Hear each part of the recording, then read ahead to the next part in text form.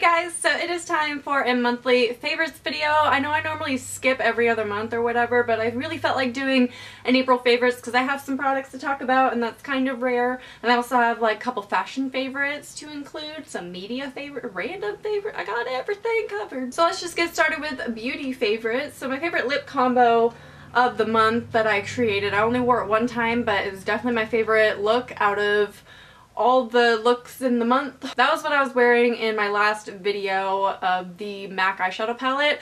It was these two in combination and I loved how it turned out. It was weird because in person it looked a lot more nude, but then on it looked like more berry toned. I don't know. So it was MAC Spice lip pencil with Wet n Wild in the Flesh on top, and they just are like such a pretty combination and I love them. A dupe for the MAC Spice lip pencil, if you want to know, is the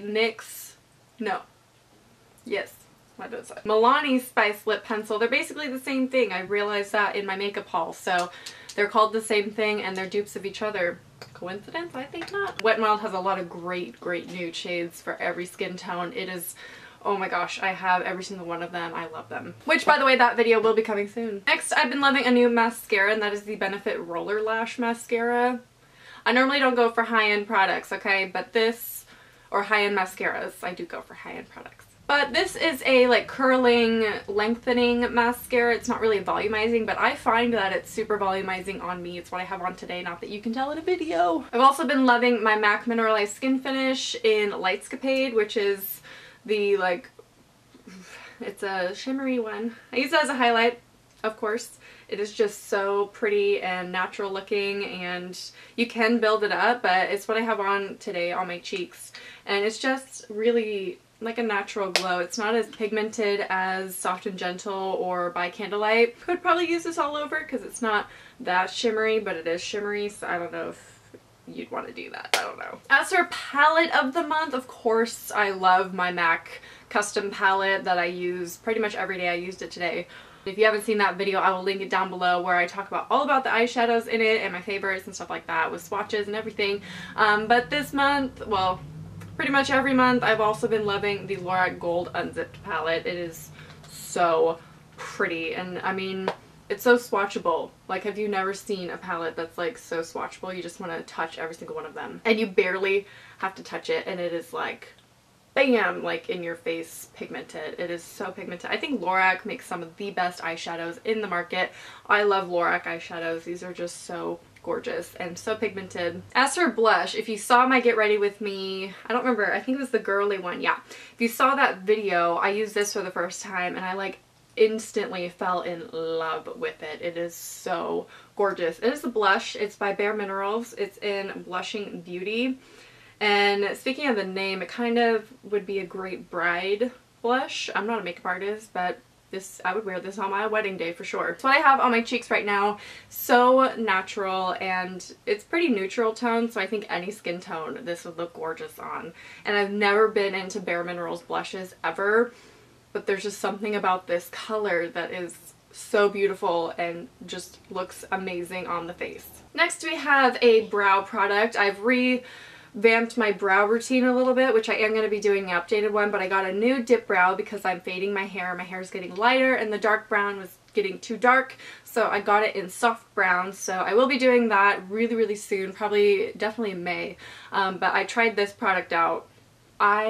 Oh my gosh, I don't know how I lived without this. This is the Benefit Gimme Brow, which is like the smallest wand you've ever seen on anything. Like, look at that. This is a brow volumizing fiber gel, but you can't see the fibers. It just goes on so smooth and it literally like emphasizes your hair. If you are a blonde hair brow girl or sparse hairs, this will make your brow game super strong. I love it. I can't like go without it now. I have used other eyebrow gels and I love them. I have the Hard Candy one and the NYX tinted brow gels. I prefer tinted to clear, and those are really good, but is nothing compared to this. Like, the Hard Candy one is fiber one as well, and it's good. It's just not as good as this one, because that one you can actually see the fibers and this one you can't, and it just volumizes it. It's like magic on the eyebrows. I love it. Now on to some fashion favorites. First up, we have a new pair of sunglasses in the family,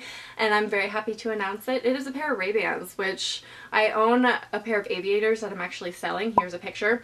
I am selling those on my Depop. I got these from Depop as well for like $90, which is so much cheaper than they actually go for. So that's what they look like there.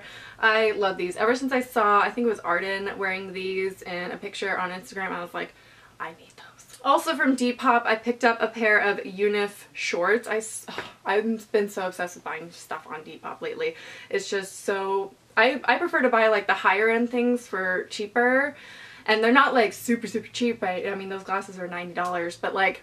You can find hella cheap things. You can find things that are out of stock that aren't sold anymore. Like, I've just been really obsessed. So I got this pair of UNIF shorts.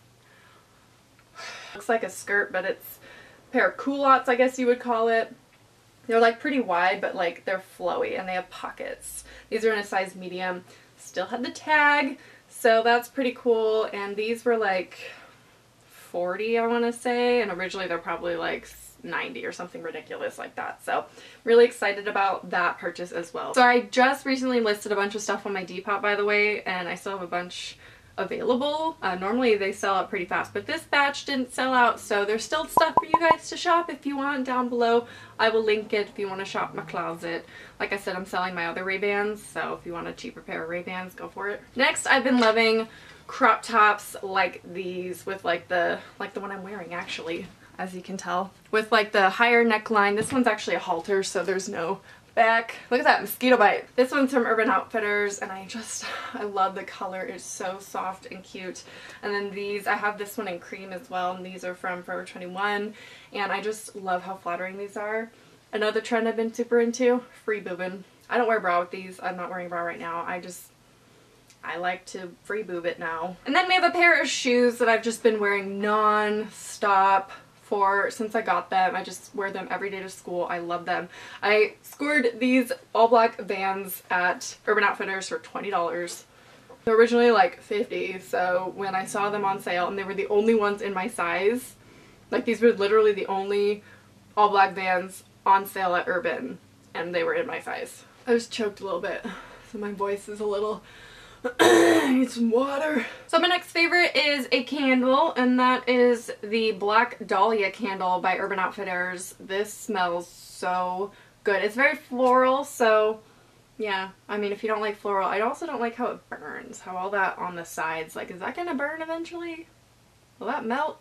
Can I remelt it? I don't know. Next we have some random favorites, media favorites, things like that. The first thing I want to mention is this monthly subscription thing called Graze, which is all about snacking, which who doesn't love snacking? So they were so kind to send me 2 of the boxes to try out some of the snacks. I've already eaten like 4 of them, and there's 4 snacks in every box. I'll show you what it looks like inside. The packaging is the cutest thing I have ever seen in my life. So it has like a little sheepies up there, and then it comes packaged like that. So you have 4 little snacks, and they're all pretty natural and good for you in some way or another. A lot of them are high in protein, which is amazing for vegetarians, pescatarians, whatever. The key lime pie is amazing. It has like these mini meringues and like little cookies.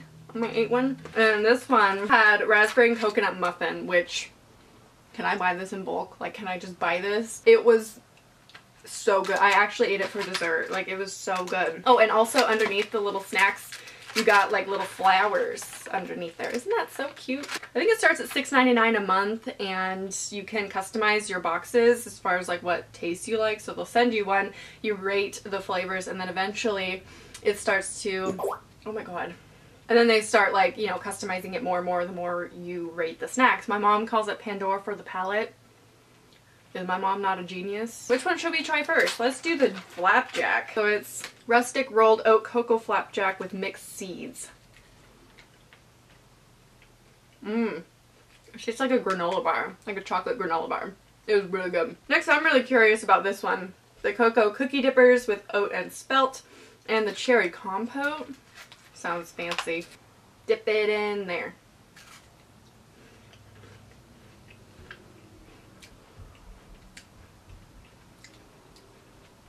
That is really good. Oh my god. This cookie, it tastes like crust of a pie. Like that's my favorite part of a pie. So it tastes like I'm eating a cherry pie right now. I'll have the link below if you want to try Gray's because it is really good and it's pretty inexpensive and they're all like good for you and they all have something good for you in them and they're like perfect little snack sizes to throw in your bag for school and stuff. I would honestly start buying this myself. Like these were sent to me, but with the snacks that you get, and considering only one of them out of 8 was savory and I'm a sweet person, I would totally get this on my own. And I'm such a snacker, so like definitely check it out. I'll have the link right there. So a book that I finished reading this month was Lord of the Flies, finally. It took me forever to get through that book and honestly I did really enjoy it, but I think 3/4 of it was really hard to get through because it is kind of, well, it's an older book. It's more of a children's like teen novel, which I love, but it didn't have as much action as I'm used to. Like I read Stephen King all the time, so it was a little bit slow for me in the beginning, but towards the end it was so good and I really, really love it. I know everyone's probably read it and I was the only one that hadn't read it, but it was really good. I really identified with Ralph and Piggy. I love them. A movie that I really loved this month was It Follows. It's still in theaters, I believe.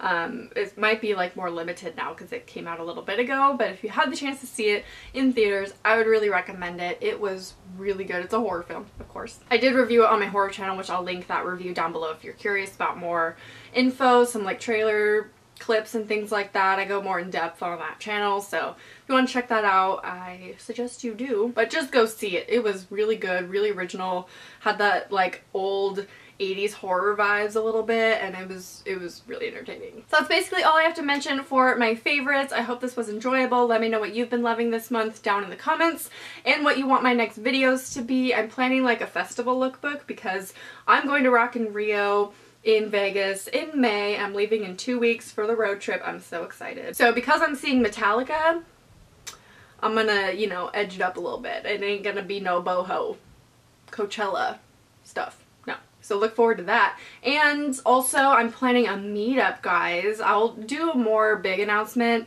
as it comes closer, but I'm thinking May 23rd around like noon or something like that. It'll be in Roseville, so if you can make it, please let me know down below. I don't know how many people are gonna go. I had a dream that I had a meetup and only one person came and I was really sad, but even if it was just one person, it'd be totally worth it. But finally I'm planning a meetup, and this is also the year that I'm gonna get a P.O. box, which will be really soon, so I'm finally like taking those steps. I talked about it in a video a while ago in Let the Changes Ensue, and where I wanted to like make this the year of YouTube, so I'm really trying and putting more effort in the videos. I'm gonna do the meetup and I'm doing more things, so it's been really exciting planning everything. So I'll do a more announcement-y type video as it gets closer because it's still a month away, but let me know if that day works for you, if you prefer something else, or if you even can go. So I just kind of want to get a feel of who can go and stuff like that. So definitely that info down below. I hope you enjoyed and I'll talk to you soon. Bye.